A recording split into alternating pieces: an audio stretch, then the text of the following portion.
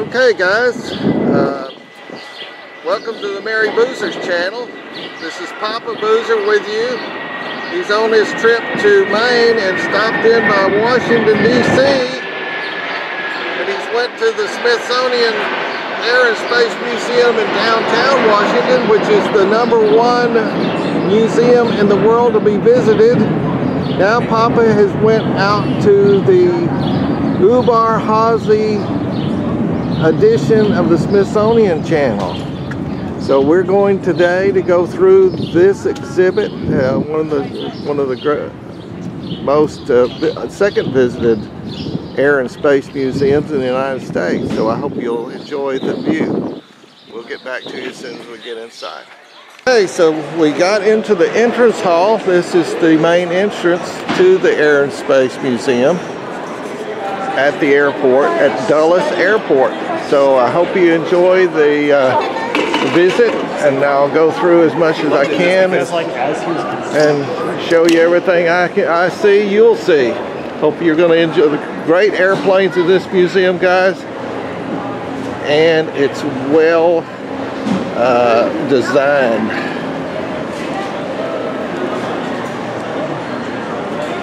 As it says, it's a Boeing BFB-5.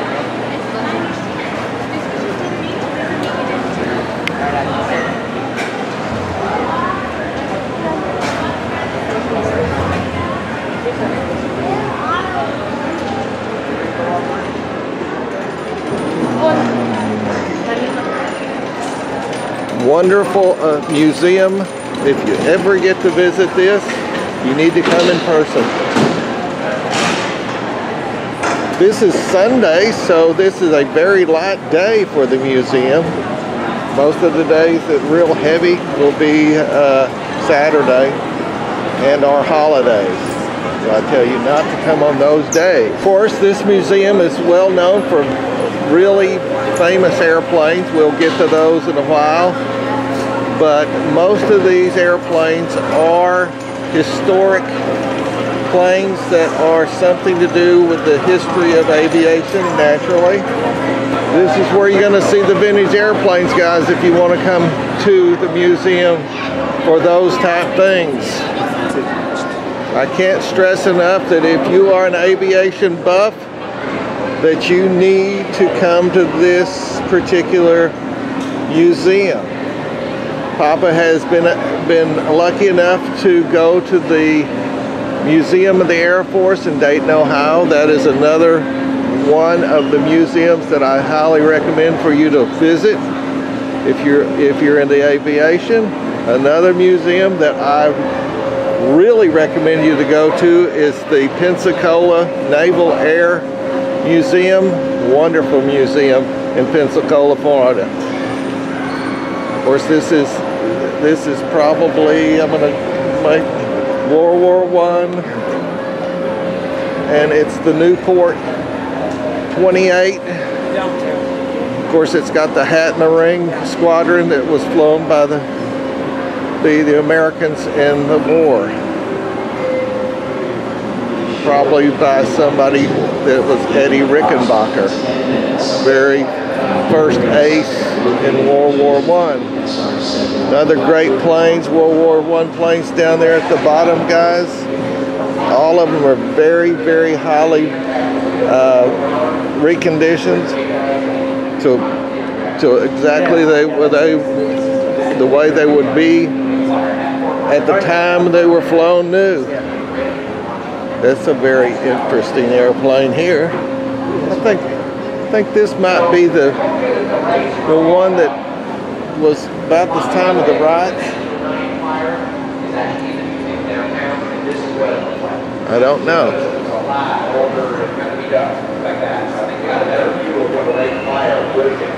They do walking tours. I'm going to show you that. I'm going to point it down to a walking tour that's going on at this time.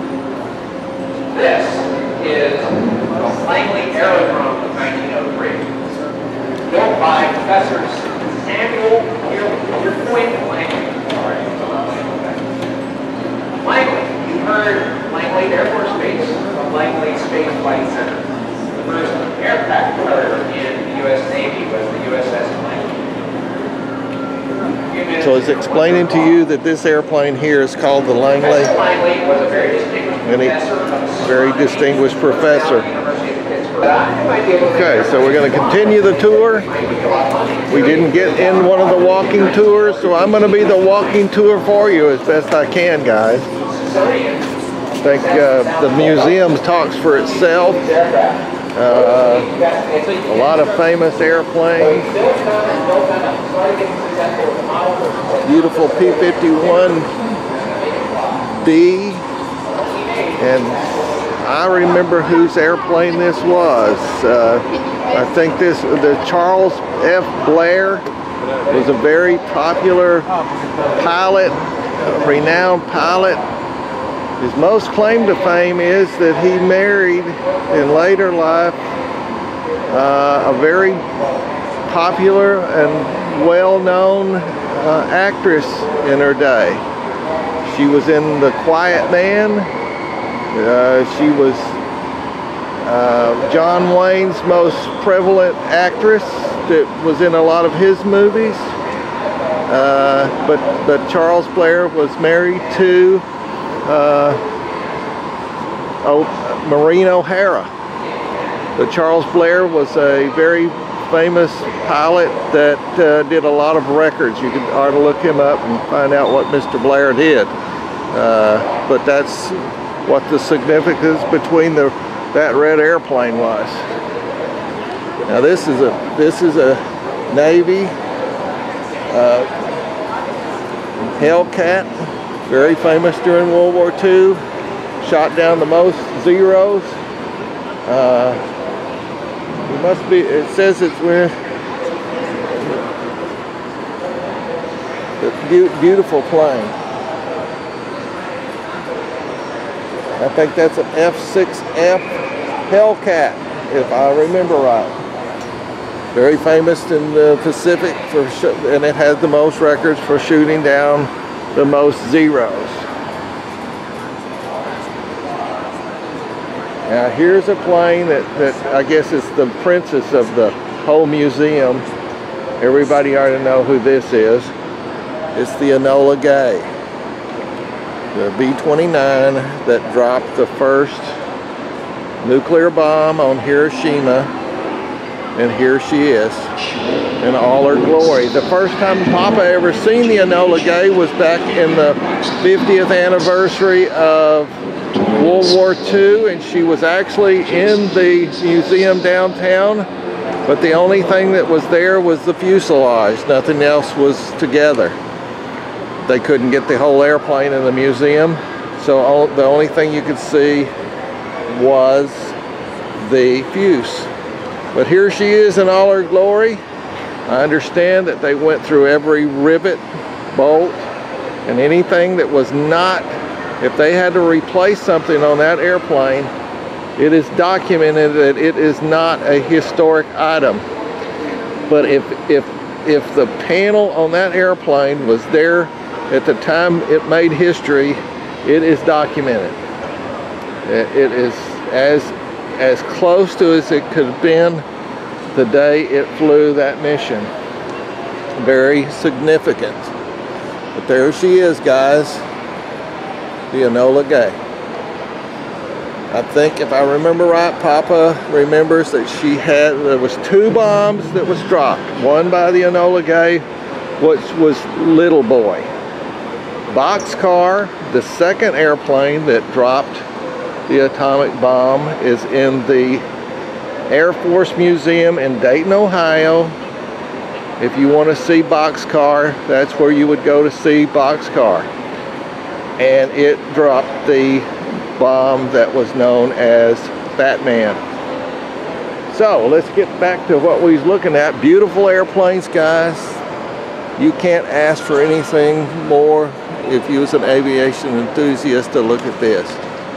A lot of planes that did a lot of historic stuff. Some that's just was airplanes. A lot of the things you see in the museum pertaining to World War II and enemy aircraft like Germans or Japanese was captured after World War II for evaluation.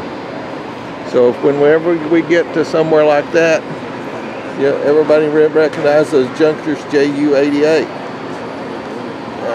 German was very popular in World War II as far as their transport plane. But that's what that is. I think they called her the Iron Annie, was what they called, the Allies called this plane, was Iron Annie. A very significant thing about this Boeing jet here, guys, is that this is the first Boeing plane that was the real big thing I remember about this Boeing plane is the pilot, Tex, his name was Tex something. The day that he actually did for the big Boeing crowd, he did a roll in this airplane that they think that was very impossible at the time and was not very liked by the Boeing people, but he actually wanted to prove that that airplane could do anything. So it's an airliner, but it did do a roll over Seattle, Washington. Monocoop 110 special little bitch. Seriously? Yep.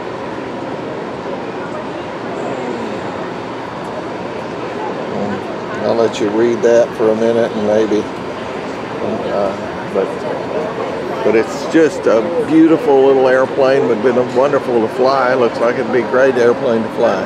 Giving you I think this is the first experimental wing that eventually led into the winged aircraft of today. But if I remember right, that's an experimental to see if actually a wing would work. And it was proved by one of the most famous, I think it was Northrop Grumman, that developed the wing. But Northrop had test beds, and this is one of them, if I remember right. Papa's not a great, he knows a little bit, but he may make an error every once in a while, but I think I'm correct on that one, guys. So we're kind of going to get to the end of the mezzanine, and I'm not going to show you how all the little steps to get down there, but as soon as I finish getting down off the mezzanine, and then I will resume the video. Very interesting, guys. This is actually the hangar that they're doing restorations in. And guess what Papa found? I want to know if anybody knows what that airplane is. Does anybody have a clue? It has to do with Howard Hughes. And it was one of the planes that the Japanese copied to make the Zero. That is Howard Hughes' racer that set many of speed records back in the day, in the 30s. Fastest plane. And if you notice that plane, if you ever watched the movie, Howard Hughes said, "Make her slick, guys. I don't want any kind of a rivet on it." And that's the way that airplane looks. I mean, it is smooth as silk on the outside. That what made it so fast. He actually run out of gasoline on the first flight. They warned him that he only had so many minutes to fly it. And he loved the airplane so much and how it flew that he forgot how much, and he ran out of gas. And he actually plowed up a turnip field or something in California with it. But that plane broke a lot of records. Sorry, I go the wrong way or what. But this is the restoration hangar. Very interesting. And there's a lot of planes being restored.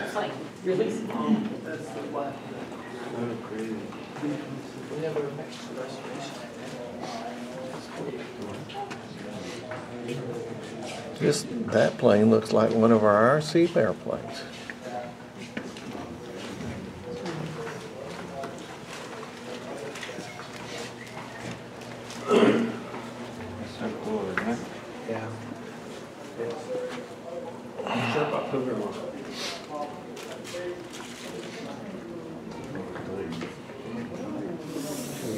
B-26 that's being looks like being restored. Now, what the significance of that particular B-26 is, I have no idea, but that's what's being restored at this time.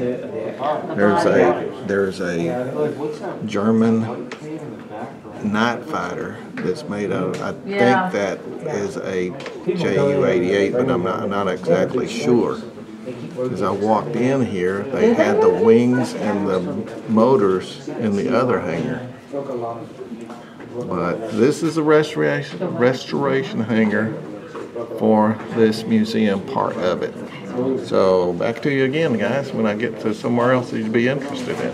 One of the things I wanted to mention to you guys about the Air and Space Museum and their restorations is all the planes are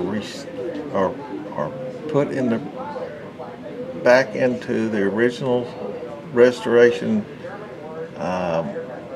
state of kind of like new used, but these planes will never fly again. They go in and take they go like into the engines. They'll go in and take all the rust off of them and put rust preventatives in that engine, but that engine will be to a state that it will never be able to be run again.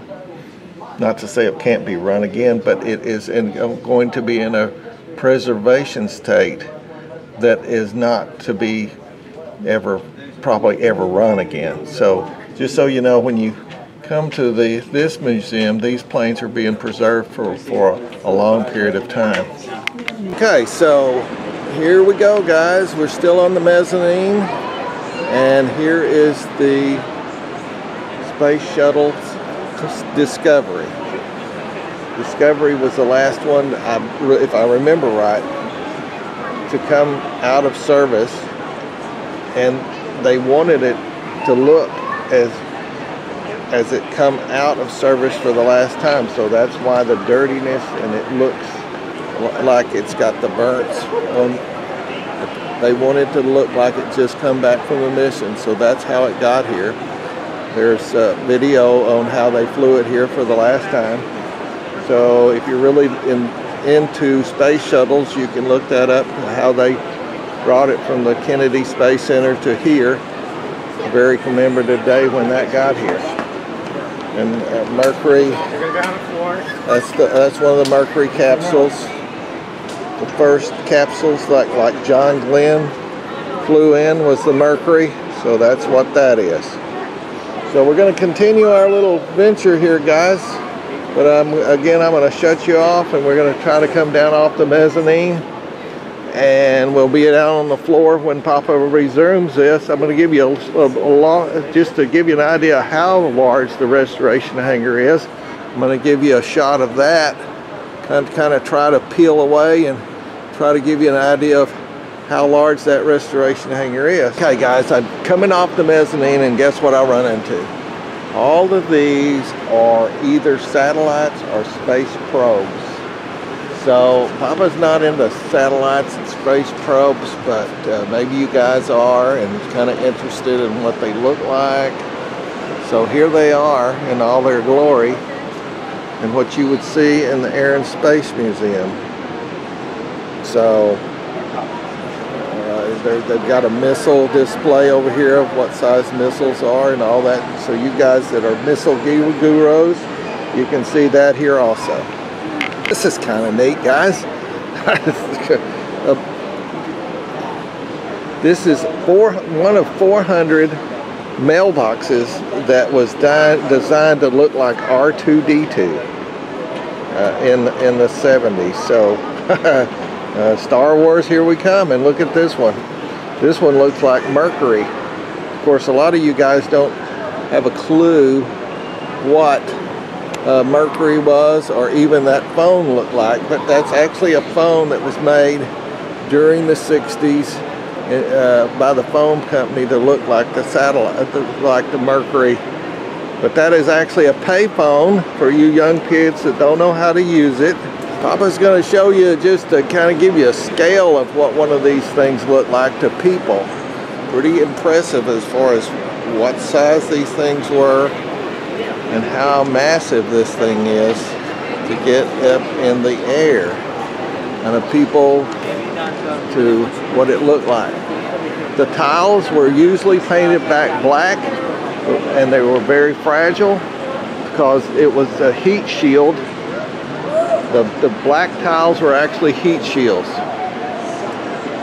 And you can see where the heat flames up over the tiles, and that's actually flames that create the difference in the color of the white to the discoloration is actually the flames that come off the side because of the heat. It actually catches on fire, and it's on the wings, and that was what created the problem where we lost one of them. Is one of the ice crystals that fell off the rocket hit the wing and damaged the tiles, and it was so catastrophic that when they tried to come back into the Earth's atmosphere, it started creating catastrophic damage to the wing, and eventually it spread throughout the whole lander, and it actually come apart in the atmosphere. All right, let's go to, okay, here's more of the capsules over the years.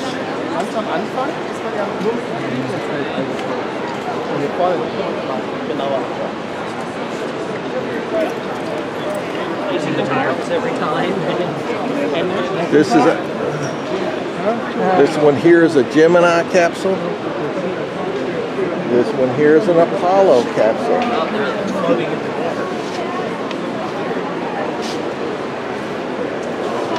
It doesn't say exactly what Apollo capsule that is. Apollo 11. Okay, Apollo 11. So if I remember right, is that the one that went to the moon? If I remember right? I think that was the one that went to the moon, but could be wrong. Yep, on July 24th, 1969, at the end of the historic moon landing. So this is actually Apollo 11 capsule that brought back Neil Armstrong and I think it was Buzz Aldrin and another person, and I don't remember. I'm not the biggest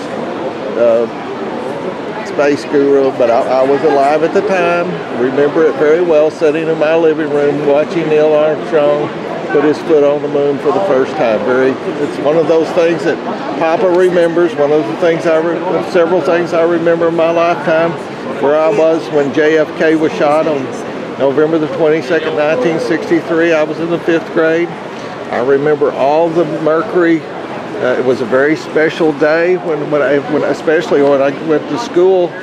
We would actually, a teacher would bring in a TV set, and we would actually get to see the historic flights of the Mercury, Gemini, and of course this one, I was out of school. I was probably a sophomore in high school when Apollo 11 in 1969, but I remember exactly where I was on all those dates. Are so important. So here we are. A lot of space stuff in here, guys, if you really like into that, but I want to save the power and look at the airplanes because we are an airplane channel, so that's what we're going to show you. So I'm going to turn it off and we're going to go over to the airplanes. All right, guys, look at this one. Look at this. Hey, an ME-163 Comet. The little rocket plane that they only had a very short time to get up, fly through the formations, and they'd glide back to Earth. And how did we get this airplane? As I explained earlier, that after the war, or when the war was coming to an end, there was a special group of intelligence officers that was sent out to seek out all they could know about German technology, and they captured these airplanes and sent them back here to be tested, and that's why we have these airplanes, and they didn't throw them away, so they got put in the museum, and here it is in all its glory, a comet. I doubt if there's very few of them in the world today, but here it is. course, everybody knows what that one is. The rocket plane and that's how we got this one. Of course, German technology. Sent it over here, and we looked and seen how it worked, and that's how we got this. Oh, the Blackbird. The Blackbird. Still, as everybody knows, this is still the most fastest plane we know of to this time. Set many world speed records, still holds them today. The SR-71 Blackbird. And the little skunk. Does anybody know what the little skunk means? It was developed at the Skunk Works at Lockheed. And that's what the little skunk represents, is the Skunk Works. And a guy named Kelly Johnson that designed the P-38 also designed the SR-71 Blackbird. A lot of interesting stories about the Blackbird. It would leak like a sieve on the ground because of the material it was made out of and the heat that it would create in flight. So it would leak on the ground, and it would not seal up until it come up to temperature, and the skin started to shrink, and all it would seal itself up. But on the ground, it would leak like crazy. So that was one of the interesting things about the SR-71. So let's go see what else we can find, guys. Beautiful museum. I cannot say enough about, if you get anywhere to Washington, D.C. to Dulles Airport, you need to come see it, guys. This is awesome. Everybody understands which one this one is. Very significant. We got some models of this one, the MiG that flew in Korea, and of course the Sabre that flew against it. One of my favorite RC airplanes, the Papas, is the F-86. I think today that the F-86 is possibly my favorite RC airplane in jets. Okay. This is also a really good place to do research if you're really wanting to scale out an airplane and look at the rivets that Papa likes to do. Now, this is a place to look at them. See all the rivets? I can't tell you that a plane has lots of rivets, and Papa don't even go anywhere close to how many rivets they have on them. So that's the significance of Papa Dots, is to get that effect on your aircraft. If you've looked at any of our videos on doing how we weather and what we call Papa Dots, there she is. There they are. You see them very distinctive in this photograph. So, Papa Dot the things, guys. Even on every airplane, I don't care if it's this Chinese airplane, guess what you see? Rivets, dots. Get an idea. Another thing is, everybody asks me, well, where do you put them? If you can see, they're always on the assembly points. But, again, they're not. They're actually, you see what Papa does on both sides, and then he only does some in a single row. Good example of where and how to do rivets, or we call them Papa Dots. All right, let's continue here. Let's see if I can't swing out. Papa has problems with the in and out thing, so forgive me. Everybody know this is Wesley gonna ooh-ah on this one, or my son that is on the video with us. He always likes the MiG-21. So there is the exact airplane, MiG-21. I think they called it a fish bed, or that was the designation for it at the time. And everybody knows the F4 Phantom. Now, what the significance of this particular F4 Phantom is, I do not know. But maybe it's not the one that some of the most... But anyway, some of the airplanes are not kept just because it was just one that they had. And they decided to do something. But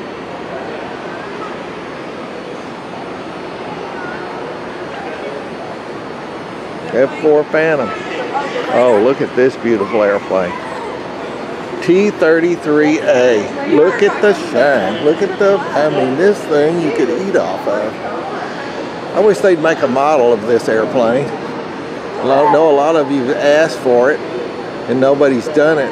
But straight wing, not the first jet, but real close to the first jet was this particular jet. And I wish they would model this particular airplane. But as of this time, no, they have not. A6 Intruder. If you ever seen the flight of the Intruder, here it is. It's a larger airplane than most people think. You know, that's the funny part about it, is these things are a lot larger than most people think. But there she is. And if you've ever seen videos, if you some people, if you stood too close to that intake, you'd get sucked up in it. That thing has that much suction that if you was in 3 feet of that thing and you was probably a 150-pound man, you could get sucked up into that thing. They've actually got videos showing that, if you've ever seen them. But the Intruder is quite a large aircraft. Okay, here's a new one, the F-35B. Everybody's just got their models on this one. I mean, everybody's just getting them now. It's June 2019, and they just released a new model of this particular airplane. I'm going to get back a little farther so you can have a little bit better view of it. But there she is. But it's here, and this must be one of the test bed aircraft and why it's been restored or kept here. It's the only reason I would think. But I can't read everything to you guys. I wish I could, but I can't. But I can. I know that it's the well, it's the X-35, so it is the test airplane that they tested before they went into production. Okay, that's what the significance is. Okay, here's one that we really like. Is the Bot. This is a reconnaissance airplane because it's an RF, R meaning reconnaissance, F meaning fighter, so it's an RF-8G Crusader. Something tells me that this would be one of the airplanes that flew over Cuba when John Kennedy decided that there was going to be some nuclear weapons on Cuba. And this is probably one of the airplanes that flew over Cuba and took the photographs that proved that there was actually nuclear weapons in Cuba. It was a very fast airplane, especially real low onto the ground. So that's what that is. Woo! Everybody knows Top Gun. Here it is. Here's the Top Gun guru. And everybody, I really probably don't have to tell everybody what this one is, but anyway, I will as soon as I give you a little bit better view of it. It's the Grumman F-14 Tomcat. And it should say, but everybody knows Top Gun, so there she is. F-100 Super Sabre, the first airplane to go supersonic and level flight. Very fast airplane, F-100 Super Sabre, made by North American. Okay, so here we go again. This airplane was not very well liked in the Navy. It actually superseded the It was a heavier bomber, but it was not easy to fly, and it was not very liked. It was not in service very long, but it's the Helldiver, SB-2C Helldiver. It was not very well accepted, and went out of service very quickly right after World War II. But it did its job. The next airplane to me is going to be a Sikorsky, I'm going to guess, some kind of float plane. What the significance of this particular float plane is, and it is in rough condition, as you can tell. I don't know. It's in navy blue. Can't tell you exactly what the significance of this airplane is, other than I'm almost positive Sikorskys look pretty familiar. So we'll see. Significant airplane. Okay, I read the sign, guys. What is significant about this particular float plane? It is the only plane in this museum that actually was in Hawaii at Pearl Harbor at the time of the attack on December 7th, 1941. The only airplane in the museum that was actually at Pearl Harbor was this Sikorsky, and it was sent out to try to find the fleet or the Japanese fleet that day. So that's the significance of this particular airplane. And it does have, this is not battle damage, this is just time sitting outside. But anyway, that's the significance of that particular airplane. There's a tremendous amount of motors in this. To give you an idea of what motors flew what, we won't get into that. We're going to keep going on in the museum on the aircraft. If I have time and batteries, we'll come back to the motors. Marine, I bet you this has something to do with the last day of the war, I'm going to guess.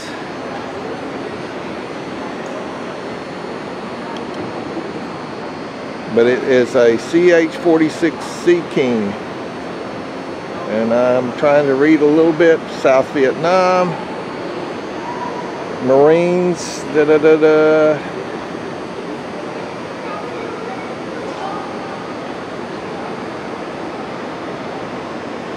So it's painted in the last year of service in Vietnam. The mission include. So anyway, that's what the significance of that is. Everybody knows what a Huey is. A UH-1H. And then we got the Huey that become a gunship. And that is the Bell AH-1F Cobra. I'm not a big helicopter guy, but anyway, they got helicopters here too. Yeah. A missile, guided missile, SA-2. Everybody knows what an SA-2 SAM is. Well, you always heard about them shooting them up that looked like a telephone pole. Well, that's what an SA-2 SAM missile looked like that was shot at all the guys. So, I'm running out of battery, guys. Of course, everybody knows what this is. It's awfully huge. Look at the huge size of the Thud, Republic F-105. So I'm gonna have to shut it down, guys, here for a minute and try to charge the battery somewhere. So we're gonna shut her down, but look how large it is. I mean, guys, this airplane is huge. Of course, it was built to fly nuclear weapons, not to do what it did in Vietnam. And there was quite a few of them shot down because they had them so heavily loaded that it made them a target. So anyway, I'm going to shut it down. We're going to try to find somewhere to charge the battery, and then we're going to start again.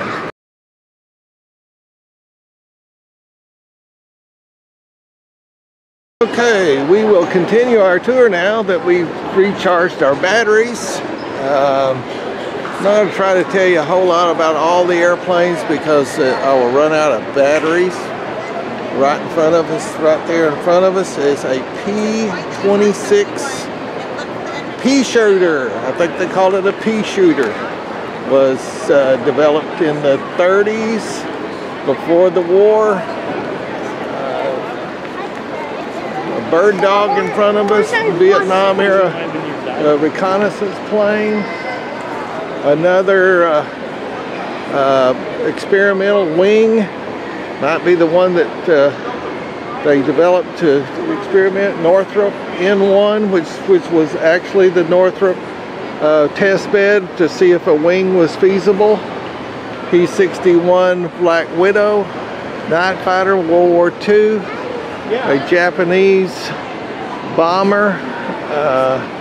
I'm trying to remember what it is, but we will see. It's called a Nakajima Irving J1N1.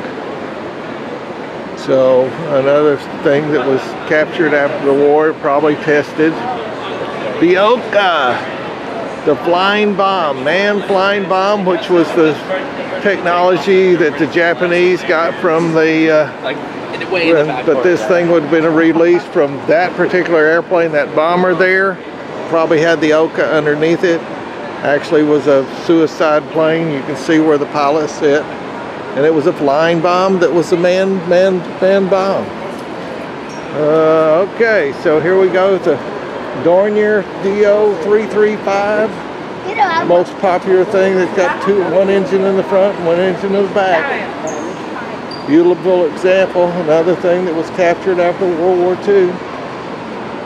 The first jet bomber was here. Is this particular airplane.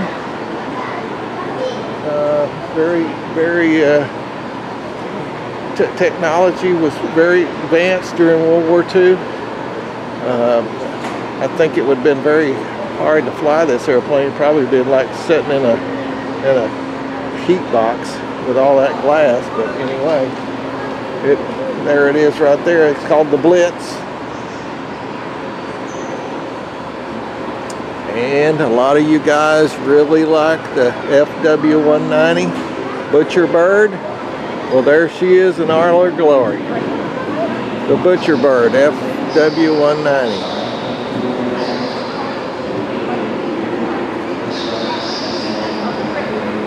Over across from us, the Nakajima George is this particular airplane we're looking at here.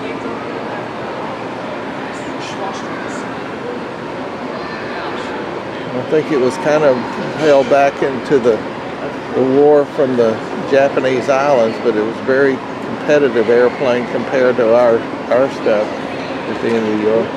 Again, the Enola Gay is up above it. The Kingfisher up above that.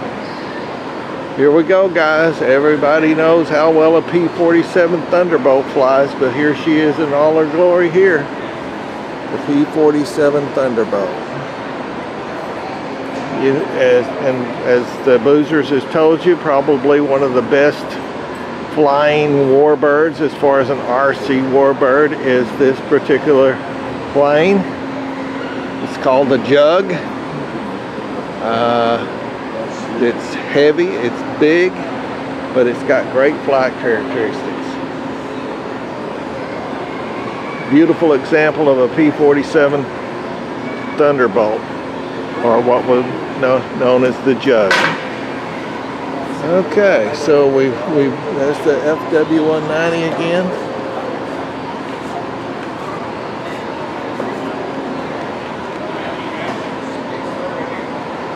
We're going to go down the center. Again, that Boeing plane that was still being flown by the Air Force as a tanker many years. That plane has been many things over the years. The Dash 80. I forgot it was called the Dash 80. And let's see. First flown in 1954. Was a very, very, very, very great airplane, and like I said, until now they've been tankers for the Air Force. The KC-135, if I remember right, was what the tanker was called. and just now being replaced. Iron Annie again, or that's what people call this airplane that flew in the war for the Germans as far as their transport aircraft. And it's called a Junkers Ju-52. All right. Oh, we're going to get to see the Blanca. If anybody remembers an old movie, Calling Blanca, Calling Blanca. You have to go back a while for that one, guys. But that is actually a Blanca. A Jenny. Anybody remember a Jenny from World War I? It was the trainer aircraft of World War I. The Jenny. There she is. Great airplane for that time. A lot of the barnstormers after World War I, the ex-pilots, could buy a Jenny for like 200 bucks, less than that. And this is what most of the barnstormers would have flew around in the early 20s for, they'd land and give people rides. And that was the plane that did it, was the Jenny. Was a lot of them surplus after World War I. The 307 Boeing's 307 Stratoflor, probably the first 1938, and was the first one that had a pressurized fuselage. So that's the significance of that airplane.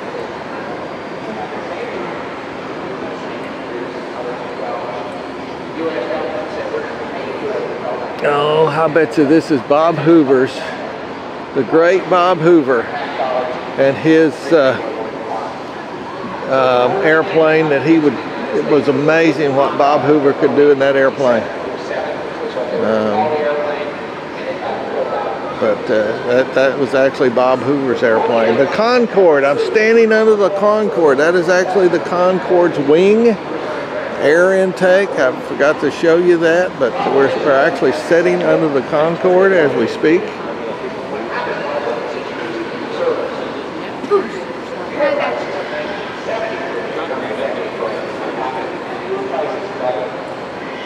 That's a test bed for Sikorsky Air. And so it actually farms a ton of fuel for every passenger that flies across the Atlantic. That's called the Little GB. Pretty little airplane. Coupled with the laws that prevented overland supersonic travel. Okay, guys, I've only got 5 minutes. There's the Connie Constellation. So we're going to have to shut it off and see if I can't find something else for you guys to look at and save a little power. Anybody want to see the world's smallest? There she is. Sky Baby. And that's radio controlled. No, it's not. You actually set it in fluid. Radio controlled. The smallest jet was that one there. It's called a BD-5B. 200 miles an hour. No, I guess it isn't a jet. It's a prop plane. Made a jet. Some new airplanes is kind of interesting here. This plane is called. This was developed by a man named Bert Rutan, and it was called the Very Easy. It's got a canard wing up front. A really popular airplane for experimentals and self-built airplanes. This is another airplane designed by Bert Rutan. It's called the Quickie. Just, you know, it's really kind of doesn't really look like an airplane, but it flew and it did real well as far as I know. This is an airplane designed by a Frenchman to be the first home built, and you can actually teach yourself to fly this, it says. So I don't know about that, but the first. Okay, guys, this is the airplane that Roscoe Turner, a very, very flamboyant flyer in the 30s that won like the Bendix races, the air races of the 30s. He was a very, very, very predominant flyer in those days, named Roscoe Turner.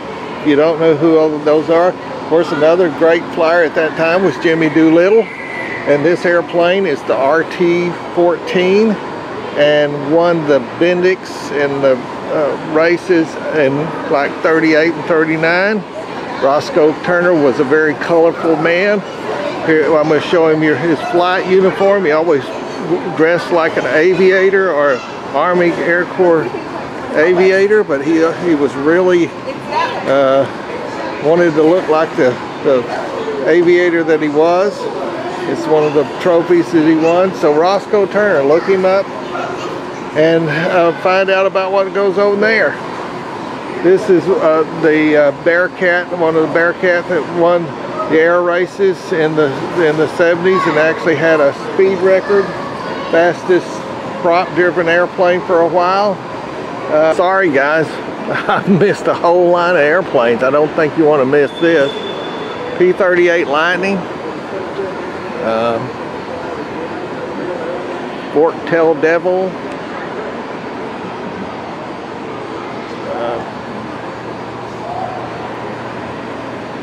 Of course, I told you it was designed by Kelly Johnson, the same designer that designed the SR-71. And here's a Hawker Hurricane.